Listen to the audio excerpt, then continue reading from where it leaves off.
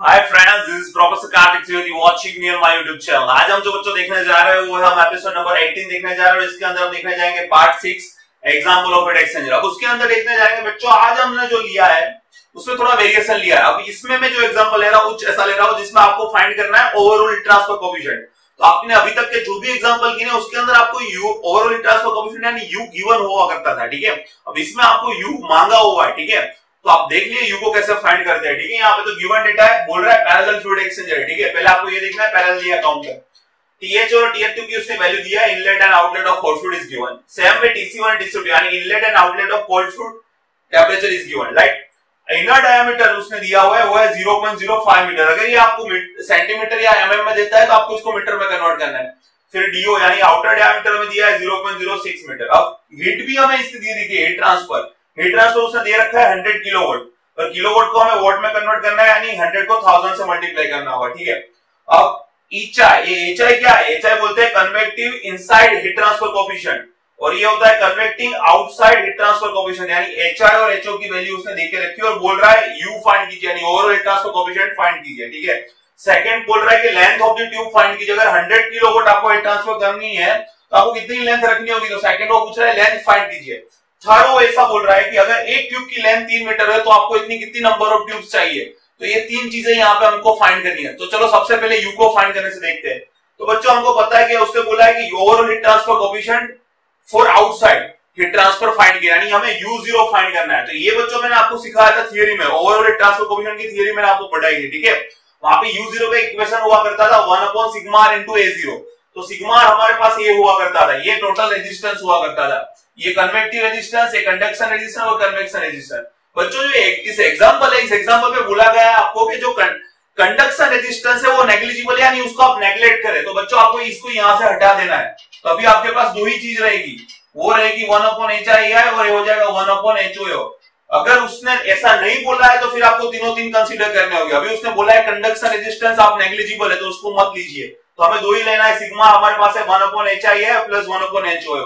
पर U0 क्या है 1/σ A0। तो हमें क्या करना है, सिग्मा R से इसको मल्टीप्लाई, सिग्मा R को मल्टीप्लाई करना है A0 से।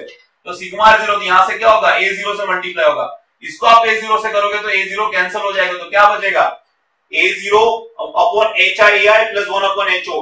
अब A0 की जगह पे तो हम क्या लिख सकते हैं 2πr2 यानी आउटसाइड रेडियस एंड AI की जगह पे हम क्या लिख सकते हैं 2πr1 यानी इनसाइड रेडियस। तो 2π और LL कैंसिल हो जाएगा। तो क्या बचेगा यहाँ पर सिर्फ बच्चों बचेगा वो होगा RO/RI यानी outside radius upon inside radius. तो यहाँ पे क्या होगा 1/HO रहेगा।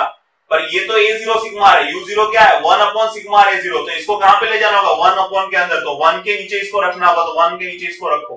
तो अब बच्चों देखो आपके पास आउटसाइड डायमीटर है, ठीक है, उसका आधा करो आउटसाइड रेडियस मिलेगी। उसी तरीके से बच्चों आपके पास इनसाइड रेडियस है।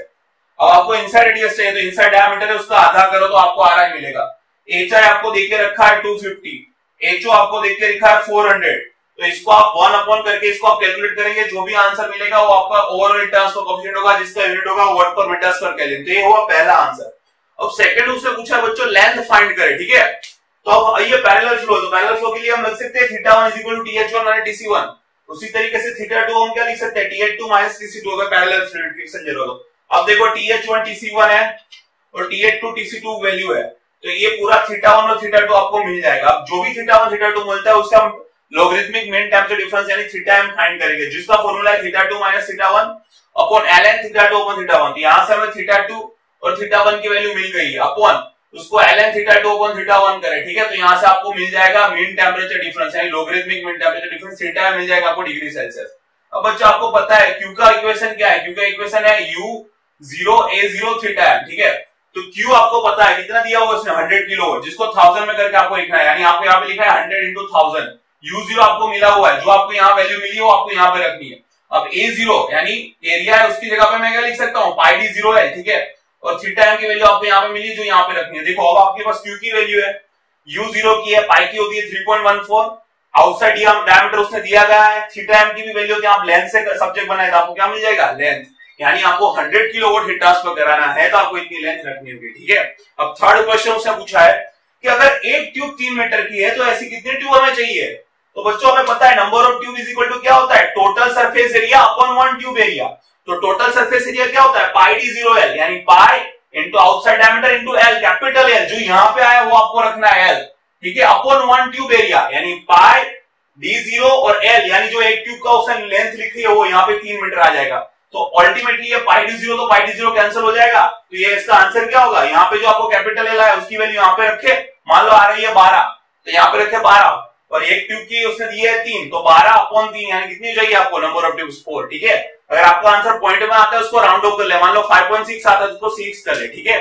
तो बहुत इजी एग्जांपल है बच्चों, आपको वीडियो पसंद आएगा उसको सब्सक्राइब करो, शेयर करें। Have a nice day, bye bye.